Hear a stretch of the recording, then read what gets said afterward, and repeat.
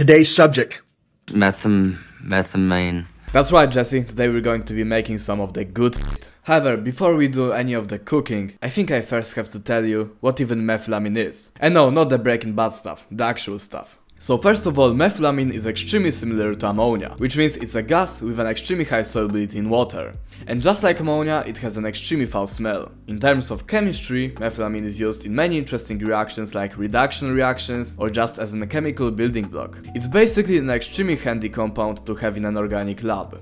When it comes to smell, in contrast to ammonia, instead of an irritating smell comparable to decomposing piss, it has an extremely foul smell similar to that of rotting fish. So, how do we make the fish juice? Simple. Here's acetamide and it was made in a previous video. And to go from this to methylamine, all we have to do is pluck out this carbonyl group from the acetamide. And to do that, I'll be using a really popular reaction called Hofmann's rearrangement. And if you watch for example Narred or just know some of the chemistry, you may know it as the reaction used to make hydrazine from urea. So let's go. So to start, I've dissolved 10 grams of acetamide in water. I've actually tested it to see if I should even use it in this reaction, and it did seem to have a similar melting point to the literature.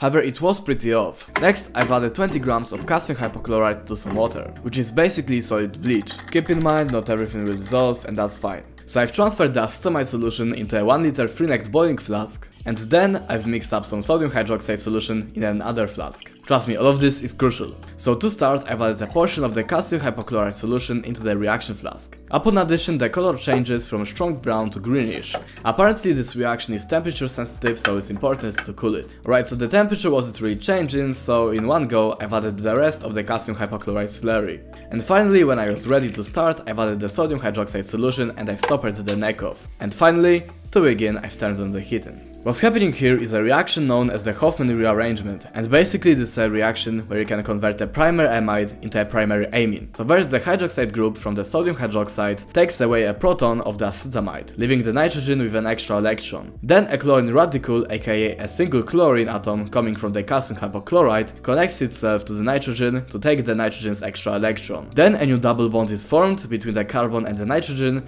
and then chlorine detaches itself from the molecule into the solution. Now we're almost at the late game. Next, an isocyanate intermediate is formed, which reacts with a water molecule to form methylcarbamic acid. And finally, by removing that pesky carbon and two oxygens, we're left with methylamine and CO2 gas. However, now we have a problem. First of all, this reaction is in an equilibrium as long as there's CO2 present, which basically means everything here is reversible. So by turning up the heat, the solution can heat up and the solubility of the carbon dioxide in the water decreases, and it flies out of the solution, out of the flask, and it finally goes back where it belongs, which is the ozone layer.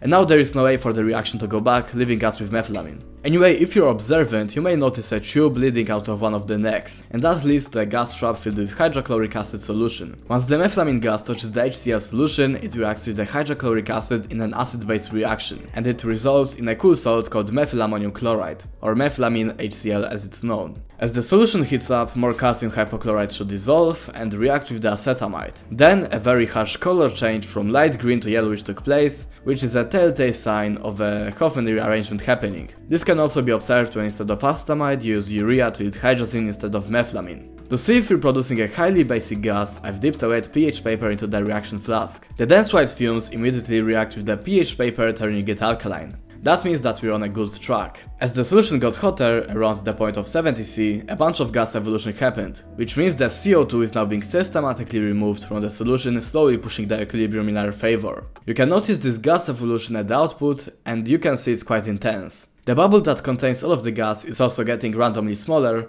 which means the gas is dissolving in the output. Once the solution reached near boiling temperatures, the solution started intensely bubbling. That's because carbon dioxide and methylamine gas at these temperatures are practically insoluble in water. Alright, so it's growing pretty strong, but I'm pretty sure that it's gonna die out in a minute. So I'm going to try to smell the methylamine while I can. Okay, let's go. Smell test. Ugh.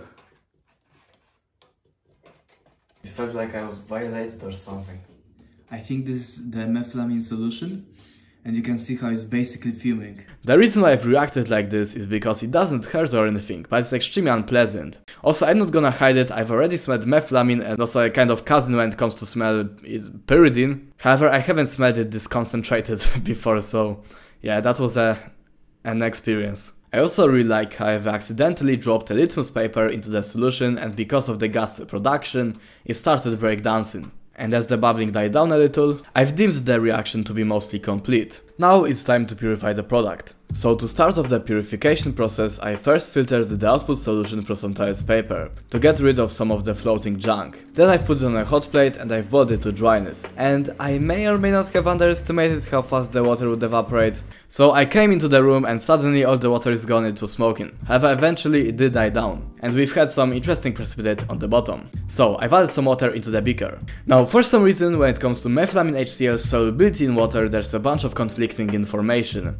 For example, Ligma Aldrich says it's 1 gram per liter, Fisher Scientific says it's 10 grams per liter, and both of my videos say that, damn, something's probably soluble here. And this one just straight up says that it's insoluble and soluble on the same page, like what the fuck? Anyway, the reason why I've dissolved this in water is so I can do this. This is a sodium hydroxide pellet, and since methylamine is a strong base and ammonia is a weak base, then the sodium hydroxide should first liberate the ammonia from the solution.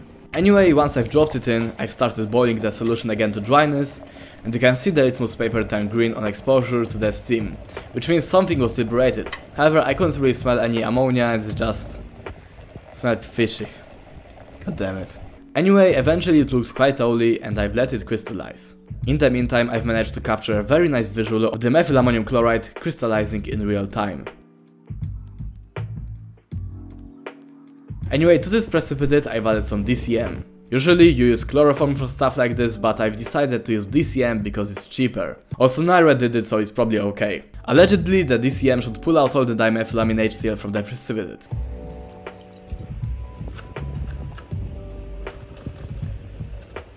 Once there was no more DCM, I've scraped it from the filter paper and I've transferred it into the beaker, so I've added some methanol to it.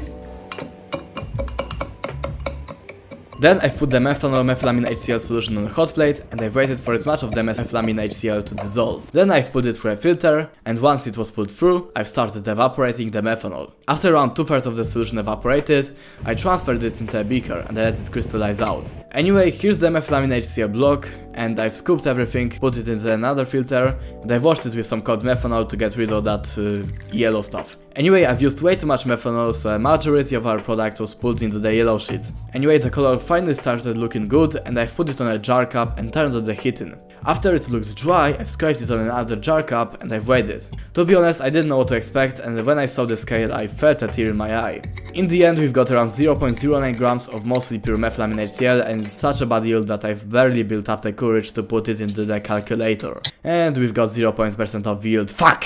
However, the rest of our beloved beautiful methylamine is still in the methanol, which means I didn't fuck it up completely. So I've evaporated all of the extra methanol, and here we've got the rest of the methylamine HCl. Anyway, I've measured the impure stuff's melting point from the methanol wash and I think it was close enough. However, during the melting point test it started smoking and that made it even more yellow. So I've decided to scrap this portion since I really want the pure stuff for the title. Anyway, I've stayed this methylamine HCl in this really cool bottle. Originally I was planning on making this methylamine to make adrenaline later, however I've made so little that I'll probably repeat this procedure off camera. Anyway, when it comes to adrenaline, it's going to be pretty hard on its own, and making methylamine is probably the easiest part overall.